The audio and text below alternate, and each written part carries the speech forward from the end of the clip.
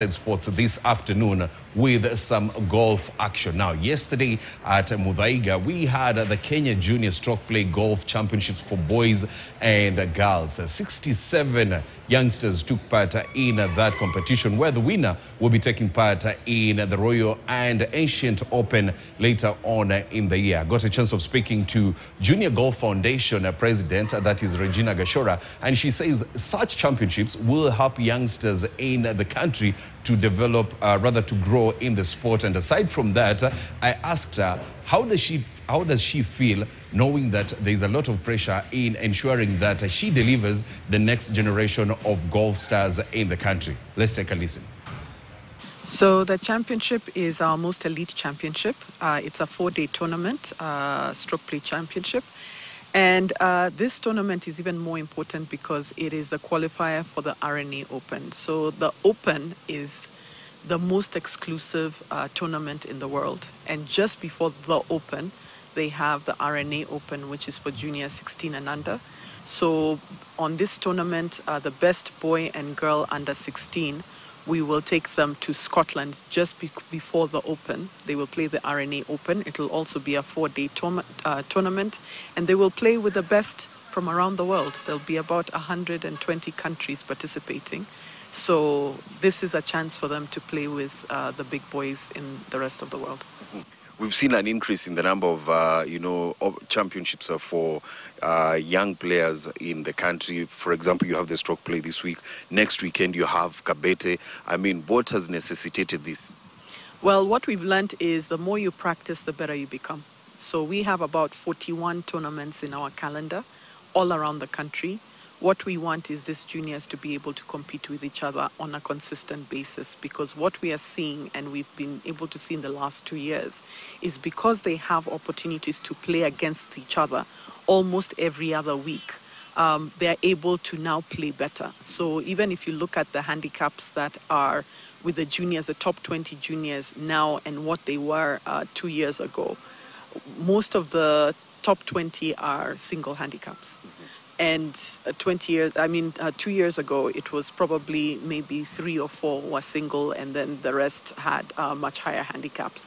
So what we are doing is we are using these tournaments to push the juniors to become better players. And then we are using the exposure through international tournaments for them to now be able to compete with the rest of the world and be able to benchmark where they need to be if they ever want to get college scholarships, if they ever want to go pro, if they ever want to win the Kenya Open. These tournaments are helping them get there faster. Speaking of internationals, 2 weeks ago, we had Kenyans, rather young Kenyans, taking part in the Big Five in South Africa. How was it? So South Africa is good. It's a good learning area because South Africa, like Europe and the US, they're about the same at par in terms of their level of golf. It's very high. So our juniors, the best performance was 4th place by Simaloy from the girls' side, Ishan Patel from the boys' side. Compared to South Africa, they were middle. They were middle of the field. Then we had the tournament, the NCBA tournament in Uganda, where Kenya cleaned house. As in most of the tournaments, age groups, Kenyans were number 1. In those tournaments. So the good news is that 2 years ago it used to be half Uganda, half Kenya. Yes. This year we just cleaned house. Uganda in South Africa, we used to be the bottom. Now we're in the middle, which means that we're advancing. So these tournaments very, very important for our juniors to be able to participate in, because then it shows progress. It shows that they're moving in the right direction. And if they're middle of the pack in South Africa, it means in 2 years they'll be able to be in the top 3. Speaking of, a few years back, we could not, make it to the top 3. Uganda, it was 50-50. Now there's a chance of, showing Africa what you've got. And then you have the All Africa Games qualifiers. I mean, how are you preparing the team for that? Okay, so our team started training in November. We decided this year that the team was going to train for at least 6 months before they go out. So they started training first week of November. They have been training since then, 3 days a week. We had one coach from South Africa who came in October, who did a high performance camp, and that's something that we want to continue to do. But they're training 3 days a week with a national coach and CJ Wangai. They are looking good. From the scores that we had yesterday, all the players in the elite squad were in the top 10, which shows that the training is actually working, and most of them were playing in the 70s. So it just shows that the level of golf has really, really moved forward. In terms of handicaps, most of them have slashed their handicaps by 6 or 7 strokes, which is huge. So we are looking towards at least podium finish boys, podium finish girls. Girls were even pushing to see whether they can finish second place. Yeah, let's talk about funding and sponsorship for Junior Golf Foundation. And NCBA has been, partnering with you in these tournaments. How big of a step is that? It's a huge step, huge step. So we have a big budget for the year. We spend about 7 million shillings on tournaments. We spend another 13 million shillings on golf development. Golf development in the regions and golf development here in Nairobi and in Mombasa. And then we spend another 7 million in tournaments. So we have 3 big tournaments, the All Africa, we have the RNA Open, and then we have Faldo Series, which the juniors can be able to qualify for.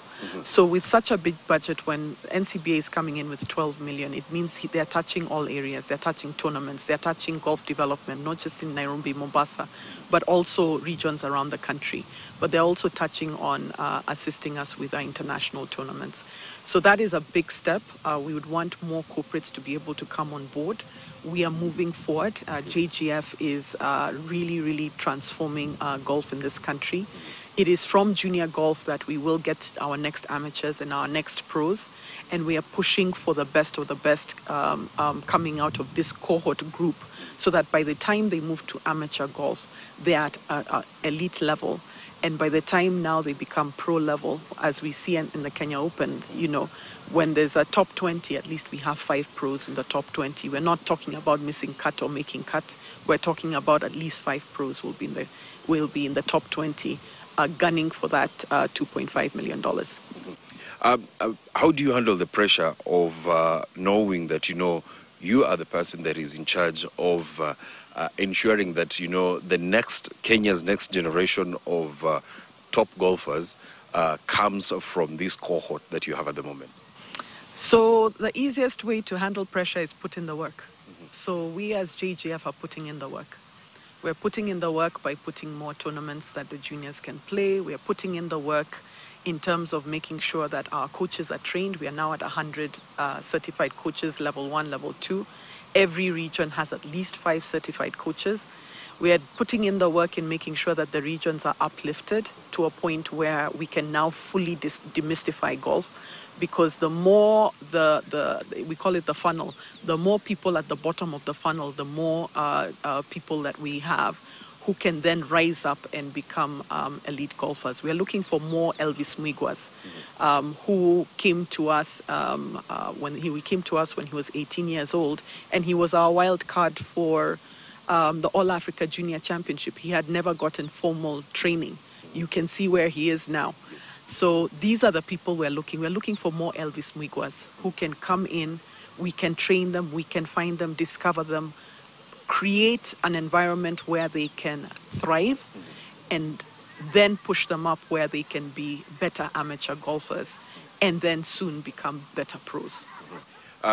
JGF has partnered with US Kids Golf. Last year you brought in a coach from the US. Have you already started seeing, you brought in a coach from the US to, give some insights to our Kenyan coaches, and also, give some lessons to our youngsters. Have you started seeing the fruits?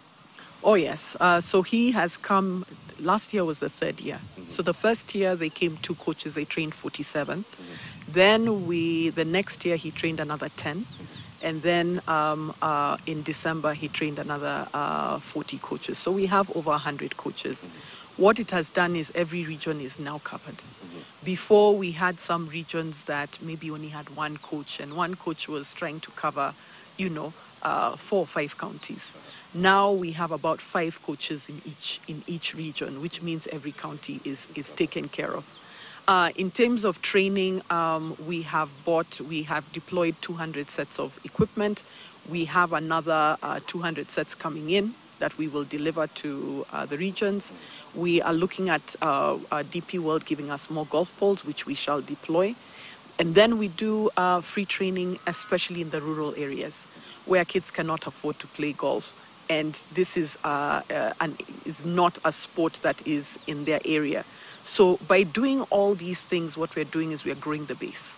And once you grow the base, now you're able to uplift the level of coaching that comes to these juniors, but also the level of golf that we are seeing. And in the last 2 years, I can assure you, the level of golf we've seen in the last 2 days is amazing. Yesterday, it rained, and these golfers were still playing in the 70s. So it means that they even know how to adapt to when it's raining to still be able to play good golf, which is just showing that we are in the right direction, right path. Now, I want us to still stick with golf, and it's all about the juniors. Yes.